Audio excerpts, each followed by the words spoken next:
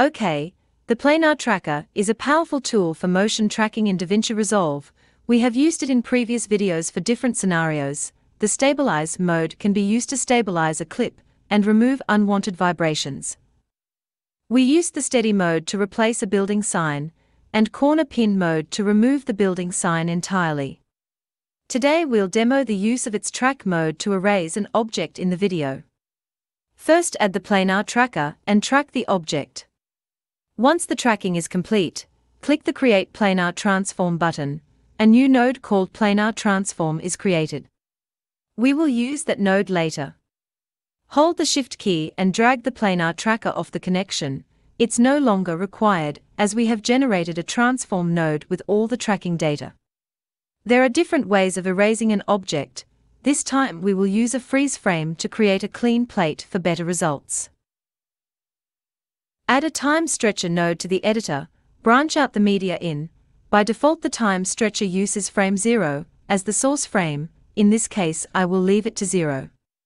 Add a paint node after the stretcher. Set the paint mode to copy polyline, cover the object with the empty area nearby, adjust the values of source X and Y, and the softness to get a natural looking image.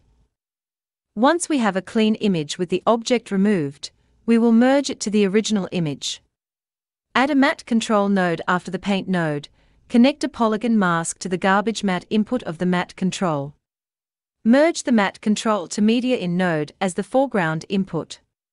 Select the matte control and check the invert option of the garbage matte. Draw a polygon shape to isolate the clean area. We now have the clean area merged to the original image, but it's not matching the move as we play the clip. Next thing to do is adding the tracking data to the process flow, so that the isolated area will match the move and follow the motion of the plane we just tracked.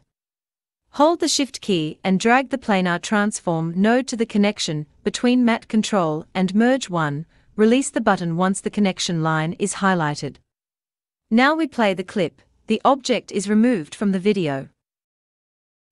That's all for today. Thanks for watching, and see you next time.